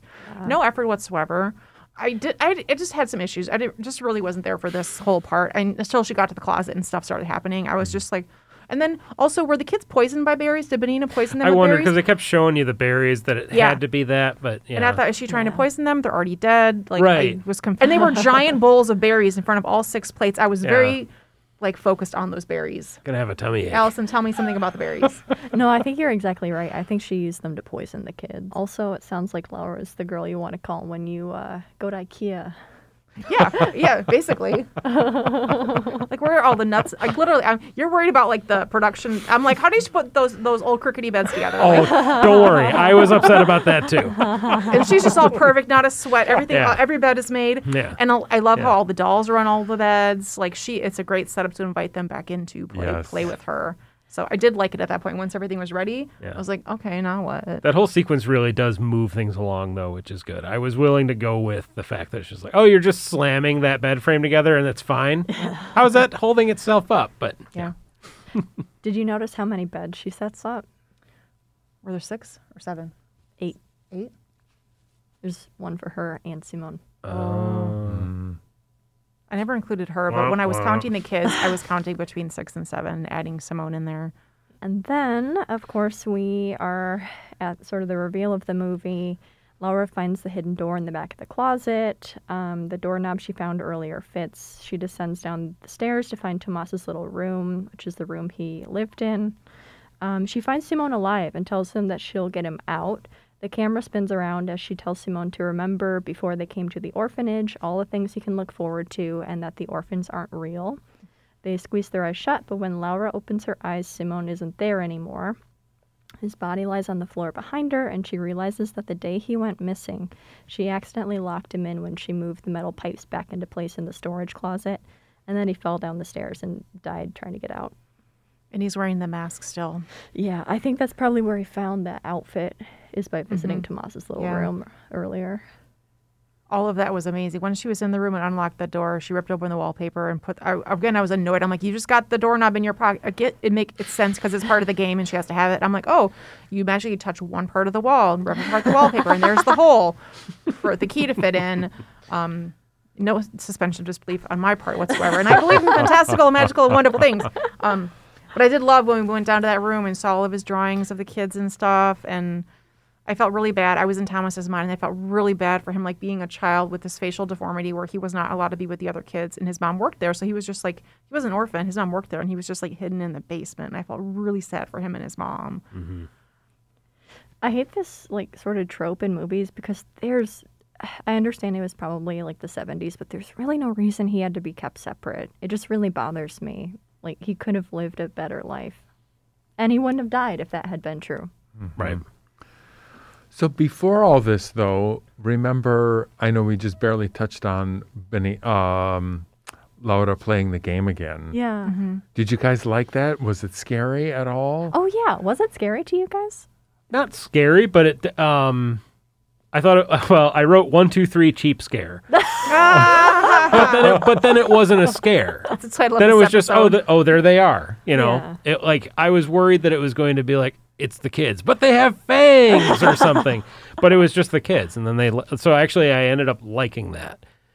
This is about the point where every reveal or every sequence that happened kind of bumped the number or letter grade up for me a little bit. Mm-hmm. Huh. And like as horrifying as the reveal is that he was accidentally killed that day, that solidified it as, oh, I actually liked this movie because that is a brave fucking choice. I really liked that also it was an absolute, like this movie didn't end with us wondering where the ghost is. Is someone real? Is he not real? Is he dead? Is she dead? Who's dead? I liked that it was, because everything that she went through, the mother, I don't want to say that it validated her, but it just like she had closure. She knew her son had died and she felt terrible because when she finds her body, she goes through in her mind the noises she heard and like they kind of recreate like how the door gets locked and I just felt, and I did like that from a movie-goer point of view of watching a movie and knowing that there was because a lot of movies where there's ghosts or spooky houses, there is no ending about who's real and who's not real. And here I did like that where there was that closure. Like, okay, yep, he's dead. Her walking down the staircase is the scariest part of the movie. When it like shows this staircase and there's just like a hole that she's descending down. Something about that shot just like freaks me out. Sure. It's so black. Yeah, I hate this. I hate that he's alive first, or he seems to be alive. That did make me laugh just a little bit. When Yeah, it he's just turned been over. chilling down there. He's just having a little snooze for Yeah. 7 months or whatever. But I did like the moment she had with him where, and she does mention Christmas again. She was thinking about next Christmas. Yeah. Mm-hmm. Yeah. But also, when like he actually is a dead body, like he's been down there for a long time. Like he should be a little ripe and a little really with. I mean, there are when she You could first see a sees couple him. of flies. When she and- first sees him, yeah. but later on, like maybe this is just like the fantastical part of the movie. She's just carrying him around, and he's just like He's a little wrinkly. Yeah, he's Not a he's lot, pretty though. dry. Yeah. he should be. Yeah. Yeah. He's He pretty, should be a little more he should corroded. be puffy. Yeah. Yeah. Well, Yeah. 7 months. Yeah. And she kisses him. Whew. Yeah. She's his mother. I know, but The flies are CGI. How funny is that? Oh my gosh! couldn't get good Matt, fly actors. Jeff Goldblum was busy. Yeah. Aw. Yeah. Yeah. But great. Again, Matt, I totally agree. This is my redemption part. I loved everything that's happening, and there's even cooler stuff that's about to happen. Yeah. Like, Yeah. Yep. This just it really all just worked for me by the end. yeah, I set up a little bit. I was like, okay, paying further attention. Cool stuff's gonna happen. Yeah. Okay. I still would consider it a day ruiner of a movie. Yeah. But still pretty good. Pretty cool the way they wrap that up. A fact to ruin your day currently. Oh, stop. I hate her scream when she finds him, and that is the scream of an actress who has lost a child in real life. What? Yeah, her second-born child died within the first year of her life. Why on earth? What can an actress not scream? Why do they need to put that poor mother through? What? It's like the beginning of Blowout. What is that? The movie Blowout. Oh, Never heard of we'll it. get it. We'll get into that. Another time. Okay, sidebar. Wow. Imagine setting up that appointment, booking a studio to have somebody come in and like, all right, now transform yourself back to when your kid died. Yeah. That's what I'm saying. That's why my mouth is agape. Like ridiculous. literally, what? And she had to go and talk to a mother who had a missing child, and now I guess that's like part of whatever acting. And nothing about that scream stuck out to me It's a is scream. like, yeah, Drew weird. Barrymore can scream. Yeah, Mm-hmm. I don't weird. know. yeah. That's weird. I'm Yikes. glad you told us that. I'm just like, that's so interesting. It doesn't ruin the scene for me because I don't even remember her scream. But it just is bothering me that A couple interesting things about that whole quote when the camera's circling around that I'll bring up later. Yeah, so isn't this fun, you guys? It's a fun movie. A caper, a romp. Laura brings Simone's body upstairs. She says, "This isn't fair. I found him." She takes a bunch of pills and dies. And the last thing she does is pulls off her St. Anthony medallion. We hear rumbling, and the lighthouse begins to shine. Laura wakes up and says, "I want Simone back." He comes back to life and says his wish is for Laura to stay and take care of all the kids. The other orphans enter the room, and they're all reunited as Laura begins to tell them a story, and they bring it back to the Peter Pan and Wendy discussion from earlier. We're also treated to another one of those hilariously bad transitions. There's a beacon to sunrise one that made me laugh. I love that whole scene, and this is where my brain was totally tying into all the Peter Pan, the medallion, the lost kids, and then she played the game, and she found the last clue. She found him; he was the last piece, and she got to make it. She got to make a wish, and he got his wish too. They both played the game and finished it, and found the thing and made the wish. I just lapped that up with a little bloody spoon because I thought it was. For me, it made the movie palatable in more than 1.5 stars. I just loved all of this part where Totally things agreed. all came together, and I'm like, oh, she played the game and she won, and she got to make the wish, and now they're reunited. And it's still weird because she's like an adult, and then she becomes one of the 8th orphan or whatever now, and they're gonna live happily or be dead happily ever together. Yeah, she seems delighted and totally content to be dead. Yeah, Carlos is gone. She just wanted to be with her son, and she says Right. it earlier. She's like, I just want my son. Well, Right. this is also what she wanted from the beginning. She wanted an Yep. orphanage where she would take care of 5 to 6 kids. Yep. It's a shitty way to get it. But Yeah. Oh, It's weird because it really does play as like a happy ending, but then you think about it and you're like, oh, it's not. Yeah, it's Yeah. just a happy overdose ending. Yeah. Like half this family just died. It's a rare. Yeah. Yeah. And after watching the last 20 minutes, the whole time I was like, okay, I need to go back and rewatch the beginning. And I didn't want to watch the entire movie again, but I went back and watched like the very intro where the kids are playing that game. I wanted to see how the game went again. And I rewatched the scene of the dad giving her the medallion. And I really wanted to find that. I didn't want to watch the whole thing, and I was just scanning through and I magically found that scene. And I watched the scene of them discussing the Peter Pan book again. And that's where the kid says, it's a game, finding what they took from you. You find the clues, and if you find it, they grant you a wish. And so that took me back to that. They steal your treasure, they steal something loved, and then you have to find it.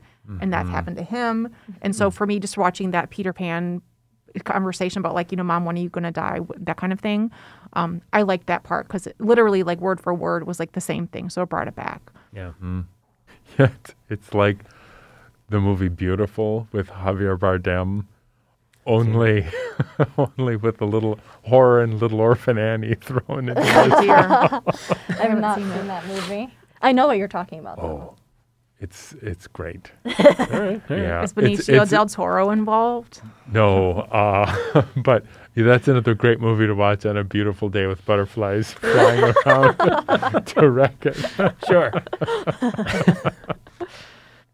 In the closing scene, Carlos leaves 2 red roses at the gravestone for Laura, Simone, and all the other children. He goes inside, finds the St. Anthony's medallion. The door opens, he looks up, and he smiles. And that is the end. They stuck the landing with this one, for sure.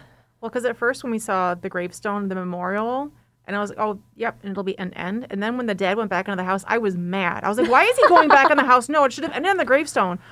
But then when he picked up that freaking medallion and he smiled because he said to her, give it back when you find Simon. And she found him and gave it back. I just thought that was a beautiful little bit. Really appreciated that. Yep, worked really nicely. And it worked so much better for me than an M. Night Shyamalan movie. Sure. I detest those movies so much, but people would argue, well, he wraps everything up and all the clues are there. But in this movie, it all fits logically and makes good sense. You're puzzled, and then you get to the end, and it all fits wonderfully. Yeah. So I really think it was like a passion project for like the writer. Like he wrote it like the 93. 90s. Yeah.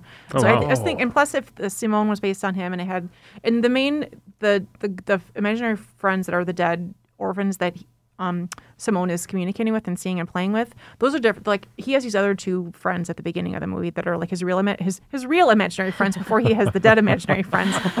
His real imaginary friends. If those are like I feel like it's a very personal thing and it was a long time coming for the project to get put together, and so it made sense to me that like every little note of like the dialogue or just some of the games and how things came together, and it was sort of like full circle.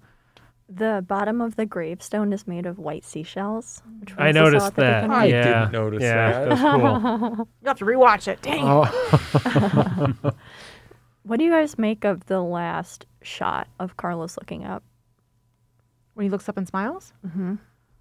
Well, I think it's just a realization that Laura is with Simone because he just found the St. Anthony's.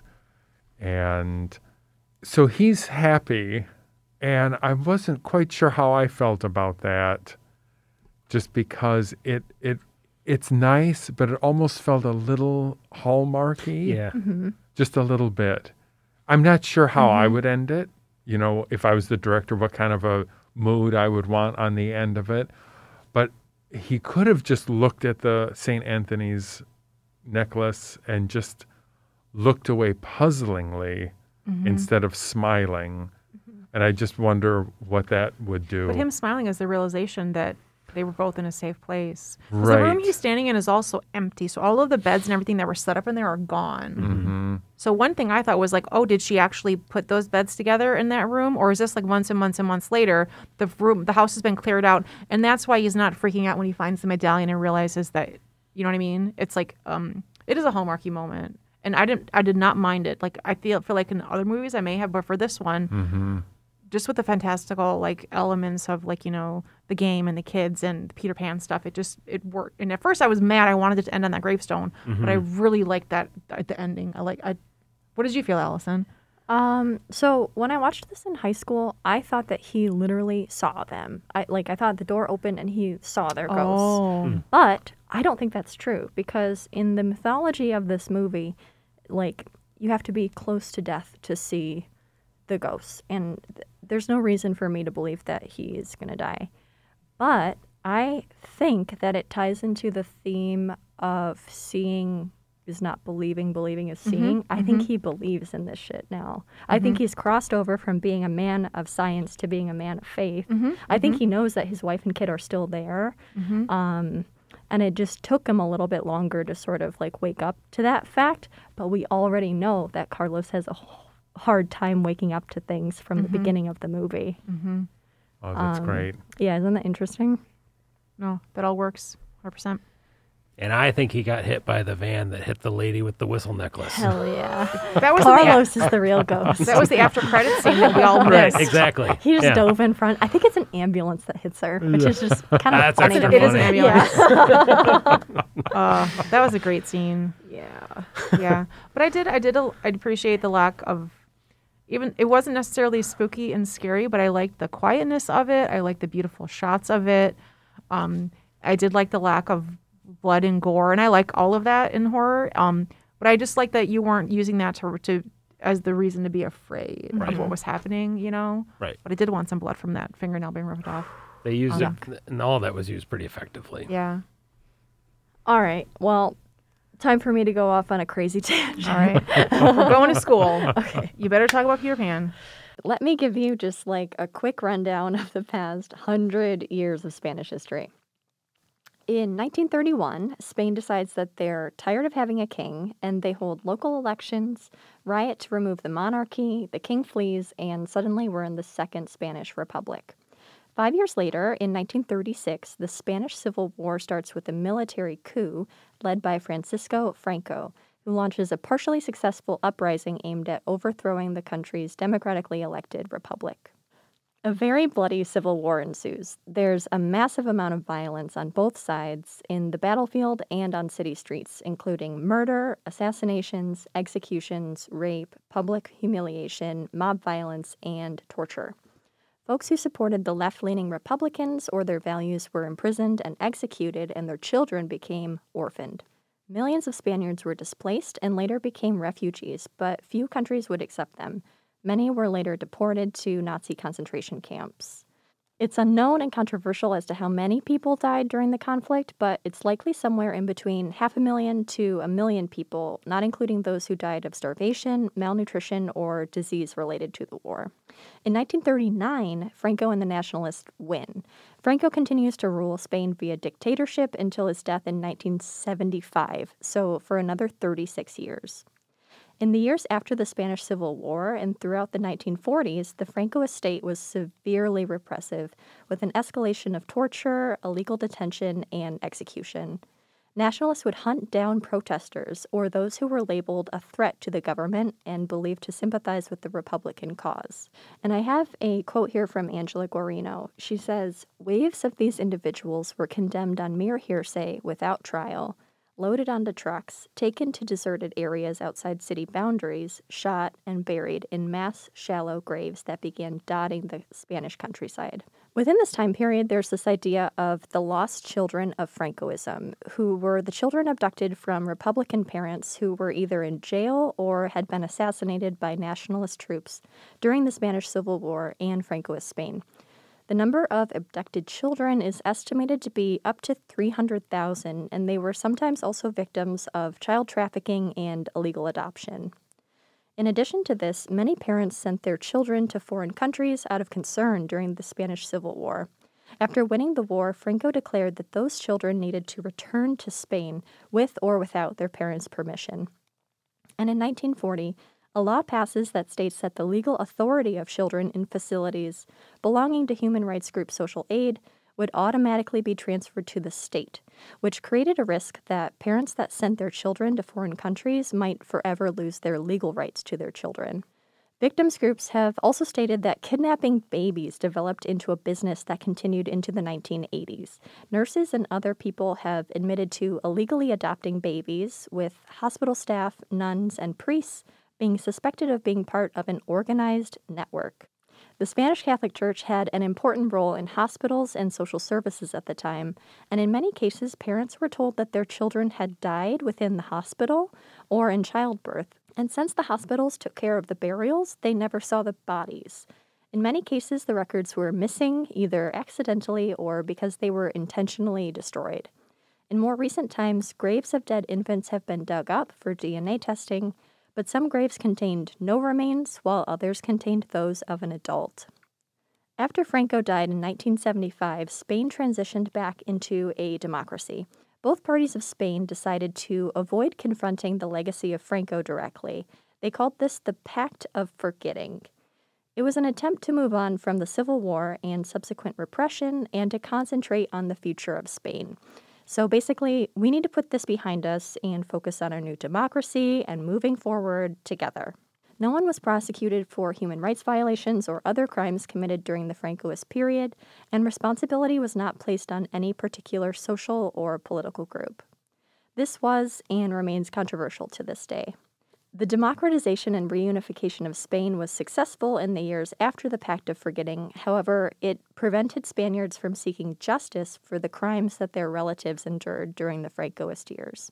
This leads us to the historical memory law, which recognizes the victims on both sides of the Spanish Civil War. It gives rights to the victims and their descendants, and it formally condemns the repression of the Franco regime. It prohibits holding political events at Franco's burial place and calls for the removal of objects that exalt the coup, civil war, and Francoist repression from public buildings and spaces. So, mostly statues of Franco himself. It also helps restore Spanish nationality to those who left Spain under Franco for political or economic reasons, as well as their descendants. And it offers state help in the tracing, identification, and eventual exhumation of victims whose corpses are still missing, often buried in mass graves. The historical memory law passes on October 31st, 2007, 1 month after the release of The Orphanage. This means that while this movie was in production, the entire country was grappling with these topics. The work of the historical memory law continues to this day, with a new democratic memory bill passing just last year in 2021. The new legislation aims to eliminate loopholes and cover a wider range of victims and crimes related to Francoism, as well as continuing to promote the search and exhumation of victims buried in mass graves. The last public Francoist statue was also removed just last year in 2021. So, how does this relate to The Orphanage? I think that this movie is not just a horror movie, but it's a reflection of a nation that is reckoning with its traumatic past. So if Laura is around 7 years old in the opening flashback scene and she's 37 when the movie takes place, then it's likely 1977 during the flashbacks, placing us just 2 years into the Pact of Forgetting, which means that all of Laura's childhood and formative years would have taken place during the Pact of Forgetting. I think that there are a lot of references to the Pact of Forgetting throughout the movie. Laura moves her family to a house that she doesn't know the full history of because that history has been hidden from her. She doesn't know what happened to her friends there. She only remembers an idealized past, and the door to the basement has literally been papered over. At first, Laura doesn't want to know about the house's history. She refuses to believe that Tomas's friends are real, and Simone, who represents the younger generation, tries to show her this history by showing her Tomas's little house, but she rejects it and she reacts violently. Benina might be a reference to the role the Catholic Church played in the lost children of Francoism. She's first accused of kidnapping Simone, but we later learn that she murdered the other orphans and covered it up by burying them in a mass grave. After Simone's disappearance, Laura's role goes from being along the lines of the Pact of Forgetting and not wanting to know to being desperate to find out the truth of what's happened, which is more similar to the historical memory law. She exhumes the mass grave that contains her former friends, and she desperately wants to find out what happened to Simone and follows the clues that lead her to knowing Benina is responsible for the murder of her friends. Yeah, I think interestingly, you could say, well, that's a reach. But the fact is, this movie is Spanish. Mm-hmm. And I just watched I think it's called Parallel Mothers by Almodovar. Oh. And this same theme is in that movie. What happened under Franco, digging up bodies, mass graves. So it's definitely in the Spanish consciousness. So I think it's an interesting idea. The house is interesting for a lot of reasons, but it was converted into a hospital during the Spanish Civil War. That's also why this is the first film of so many people. In 2 different interviews that I read with the director, someone asked him, do you feel like part of a new wave of Spanish directors? And he says, in Spain, we're just beginning to have the tools to compete with international movies. I'm not just talking about technical aspects. I went to a film school, something impossible for filmmakers older than me in Spain, where all film schools had vanished. And in another interview, he says, one of the great things at the moment in Spain is that we were the first generation with democracy. After what happened in the Franco regime, the government paid a lot of care to our education and culture. And then he talks about the movies that he saw on the one TV station that was on Spanish TV at the time. But that's why it's the first movie of all these people, is because film school didn't exist before the 70s. And he was the first generation who was able to do that. No, it's interesting. And because when I was watching it, and speaking of like how you were comparing Benina to some of the historical figures, for me, I just consider that like another trope of like, hey, there's this creepy woman who works in an orphanage. Like in movies that have like abandoned kids or orphanages, there's usually a creepy intern or an orderly, or there's some sort of thing that comes into play. And so for me, I just put her in that position. Not so much a historical context, but just like, oh, that was just her role. Of course, she murdered the kids because it's a creepy orphanage. In one of the interviews I read, the studio wanted them to kill Benina at the end, and they were like, no, that's what everyone would like expect to happen. So they killed her in the middle to like sort of prove like anything can happen. Well, I also like the fact that Benina came back halfway through, because it proved that she was real. Yeah. Like in a way, like, because the dad didn't see her. The woman saw her, or the mom saw her like in the shed and in the yard. And for me, like, it proved that she was real. Like, at that point, like, I didn't really spend a lot of time thinking about Benina, but I was just like, oh, and I guess in retrospect, right now, it doesn't make any sense because Laura didn't see any of the other ghosts. But for some reason, when Benina showed up, like, in the middle of the street, and I was like, oh, can the dad see her? Like, I literally was like, can the dad see her? And then when she gets killed, I'm like, yes, she's real and she's murdered.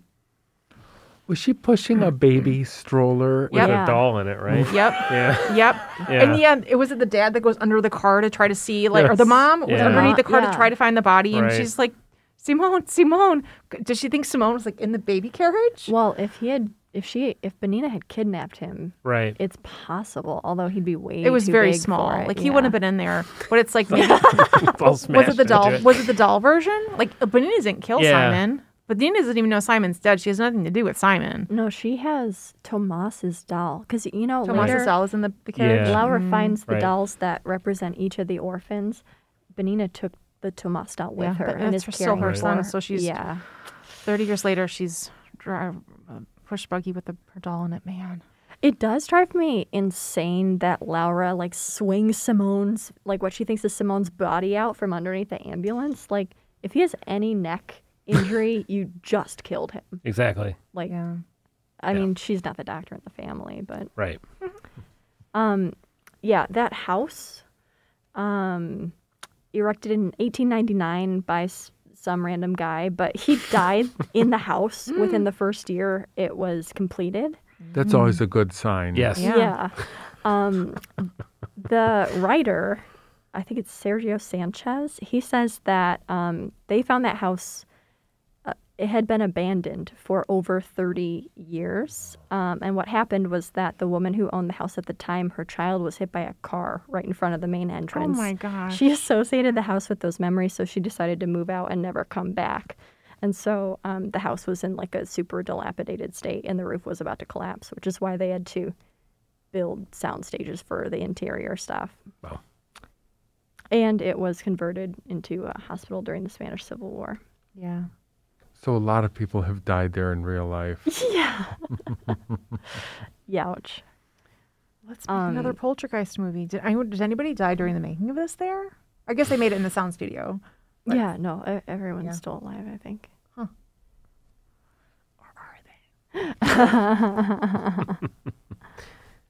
Are we ready to rate it? I would say so.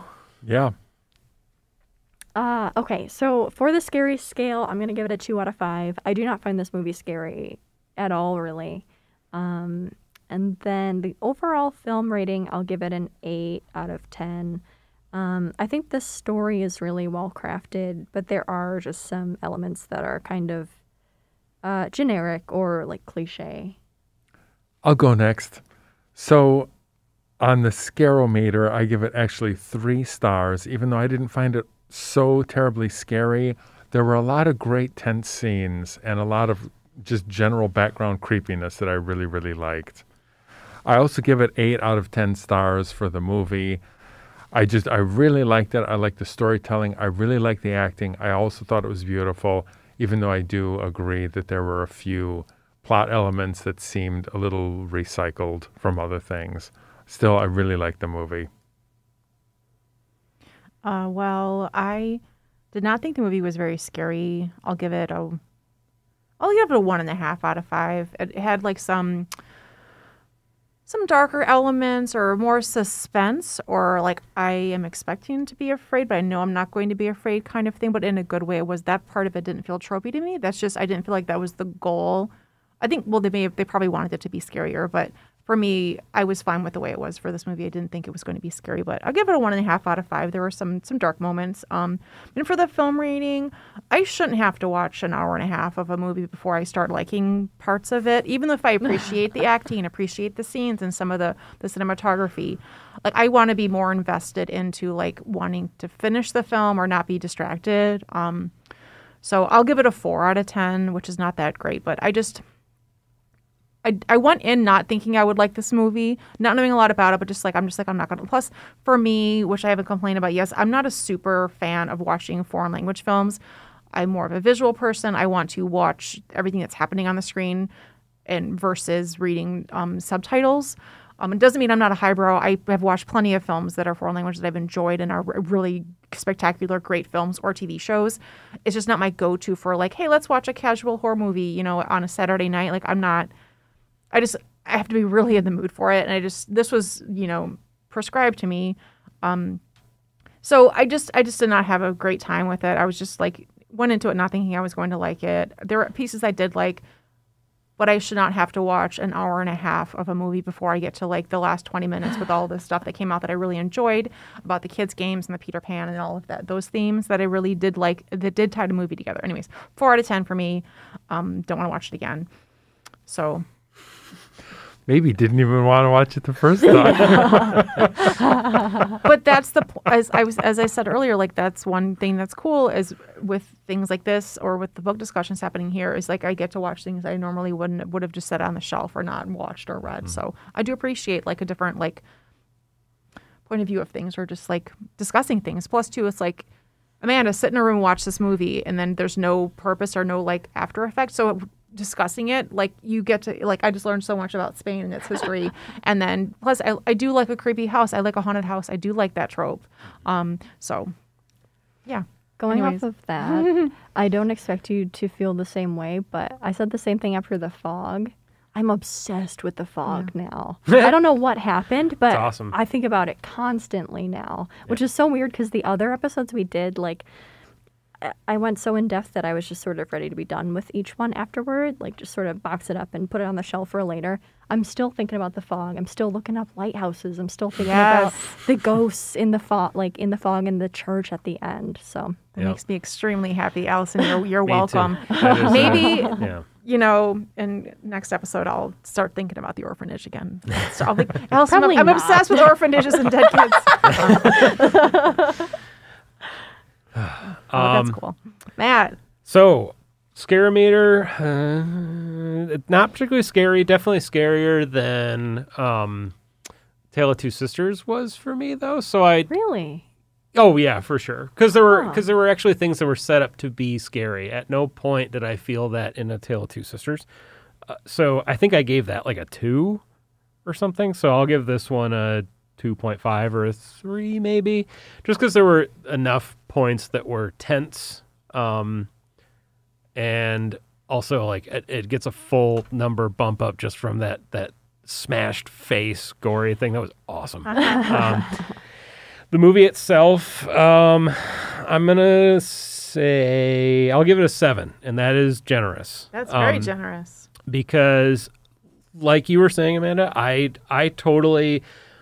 usually have a test with movies where if it doesn't have me in the first 20 minutes, I don't keep watching it. And if I hadn't been watching this for a express purpose of recording a podcast, I don't know that I would have continued to watch it. By the time it gets 3/4 way through the movie, it totally had me, and it really stuck the landing, and it bumped up what I would have called like a 5 out of 10 movie, a 7 out of 10 movie. I also, when I sat down to watch it, assumed I wasn't going to like it because I have an aversion to horror movies from the mid-late 2000s because they're mostly dog shit, I think. That was my prime era. I know. Yeah, I was going to say, viewing era. yeah, I was like, burn. Yeah, but no, I and- can kind of agree with that. And like, I have so, a hard time. and like so I think that the 70s and 80s is very much the era that's like what I grew up watching. So when all of the jump scare, highly stylized things started coming out basically around the time of The Ring, I think The Ring is an exception. I actually like that. But then everything that came after that and that was approved by studios was just a series of derivative trash. And it's why I didn't see a movie like Insidious, because when I look at that poster, I see, oh, good, this is one of those movies. And so I assumed that that's what this was. Even though this was never on my radar, I just figured, 2007, Guillermo del Toro produced, okay, this might be bad. Mm-hmm. But again, to echo something that you just said, Amanda, this is something I wouldn't normally watch, and I ended up walking away from it really enjoying it, and I still have been thinking about a couple of particular sequences in the movie. So I don't know that I'll necessarily go back to it, but I did really like it, and if somebody's ever looking for a ghost movie or a haunted house movie or something like that, I would recommend it to somebody that if that's what they're looking for. It's usually not what I'm looking for. Are you looking to cry? Exactly. That's the other thing. It's just like, I've got the movie for you. Yeah. But Yeah. it did have the gothic and the fantastical elements to it. And I think that's a certain thing that people can be attracted to. For me, those are the redeeming qualities in this. Definitely. Like, it wasn't just a ghost story. Right. It wasn't just a haunted house story or just like, Yeah. So, I can see. And I suspect that if this was remade by an American filmmaker, it would be the worst. Yeah. And it would be jump scares, and it would be gore the whole time, and it would be... yeah. The little boy would have come back to life. Yeah. And I don't want Right. to see and that. bitten somebody. Yeah. Absolutely. Well, if you like what you heard today and want to let us know, you can email us at whatscaresus@aadl.org. Thanks for joining us. This has been What Scares Us.